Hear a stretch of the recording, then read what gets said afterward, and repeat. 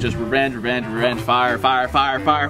The DS, the lockout, the LAN party, these were all just kind of bam, no mercy, no mercy. Yes, sir. All right. Yes, sir, Bob. Stop filming, will you? Mom, calm down. Literally just take it out of the bag, throw it, and then it just was like, boop. It's actually a beautiful day out. Kind of cool to see like what was actually going on. It was nice to escape for a bit. What the f? McJuggerNuggets living in, his ass living in a tent. Oh, what's that? This is just a quick little schedule. I just really have to wonder what it's like watching these, like in the future.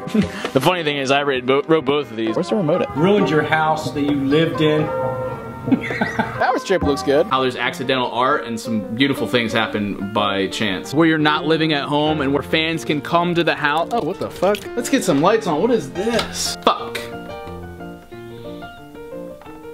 Because your brain's like a computer. Any shit goes in, shit comes out. My wife. Who? My wife. Good. Was when you fought Psycho Dad? No, that was my least favorite. Anything after the first is just, it's just not the same. How many He's right behind the pool!